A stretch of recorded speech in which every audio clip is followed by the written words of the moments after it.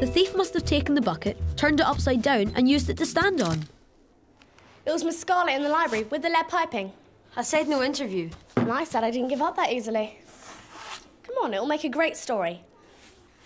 Half moon's total eclipse. One boy's fight to clean up our school. Oh, right. Great. So, what made you want to become a detective? I was talking about the fingerprints. Left by the thief. Do you ever stop asking questions?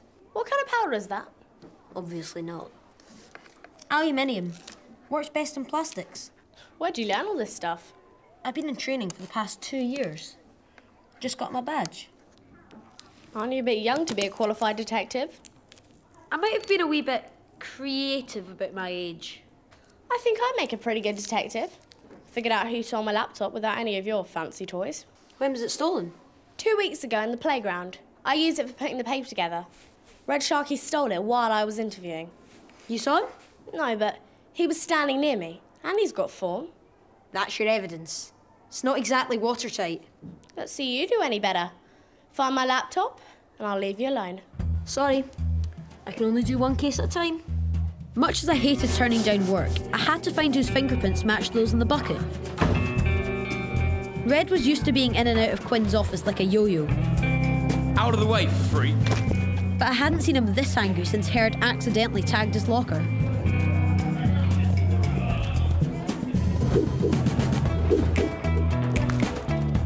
I had to get fingerprints from all the art club members, which wasn't going to be easy with Operation Crackdown in full swing.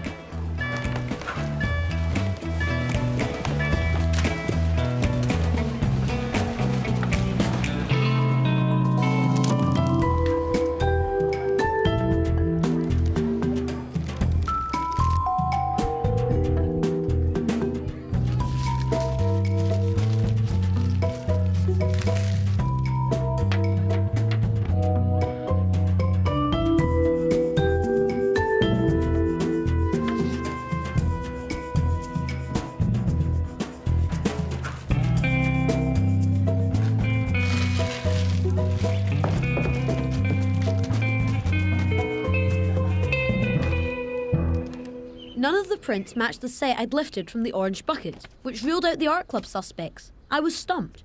Why would anyone else steal a worthless painting? Unless it wasn't worthless. The frame. They stole the painting for the frame. Yes! Men, you are a genius! Freak. My older sister, Hazel.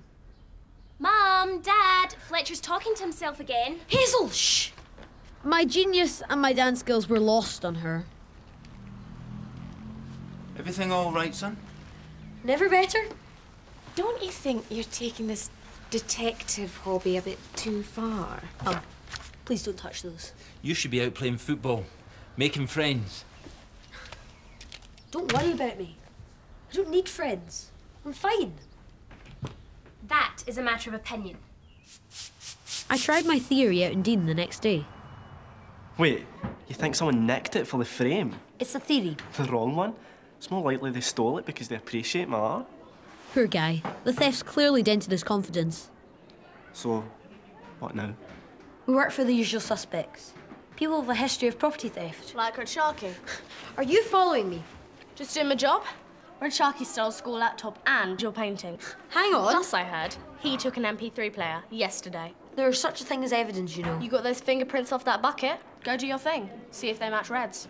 Getting fingerprints from the art club was one thing. I've got a new pupil for you, Mr. Fitz. Red Sharkey was a whole different ballgame. Red Sharkey will be joining this class from now on. I'm sure you'll all make him very well. So that's why Red was so upset yesterday. Quinn was sending him back a year. There's one here. Come and see me after school, Red. I'll talk you through your new timetable. There was a method to my madness. Want to borrow a pen? Ruler? Want to borrow a ruler? Freak. Water? I don't want your water, your pen, or your ruler. So just leave me alone. Double result. I'd Red Sharkey's fingerprints and I'd lived to tell the tale. Luck was definitely on my side. Make yourself at home.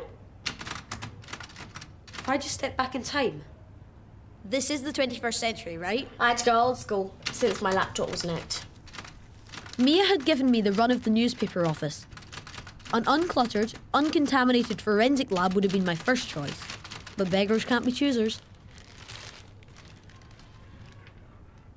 You sure that's Red's? I wiped my prints off the bottle before I gave it to him. These are the ones I got from the orange bucket. I've got a match. Look at that radial loop. Red Sharkey stole the painting. This proves it. Right. So, what do we do now? We cross our fingers and hope he still got the stolen goods. Right, and where's the most likely place that Red had put them? In the lion's den. What are you doing? Writing your obituary. Everyone knew where the Sharkies lived, but no one wanted to visit.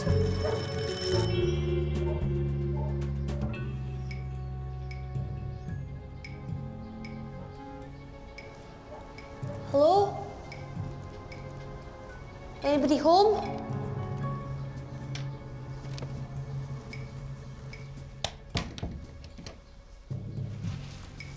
Red?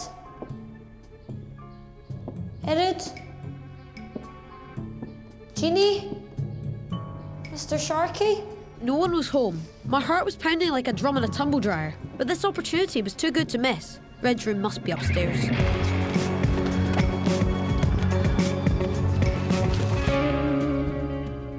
The pitbull looks like Herod. Must be his room. Radioactive certainly sums up Jeannie. Red Devil? That's our boy.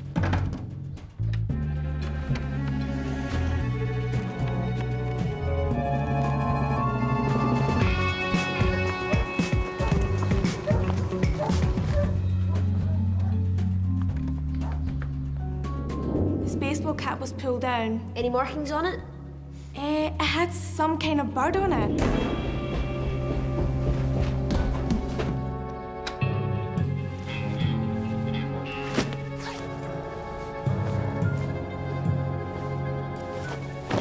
And that's how I ended up under Red Sharky's bed.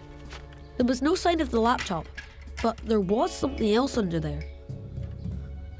I knew straight away it was the stolen picture frame. The bad news for Dean was that the painting had already been dumped. It was time for a quick exit.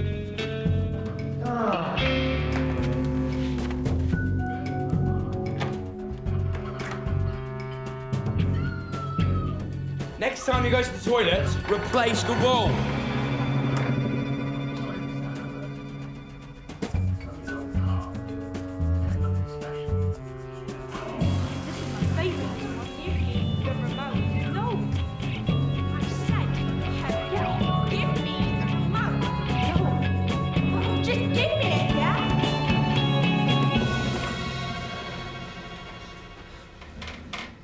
Who's this robbing my own house?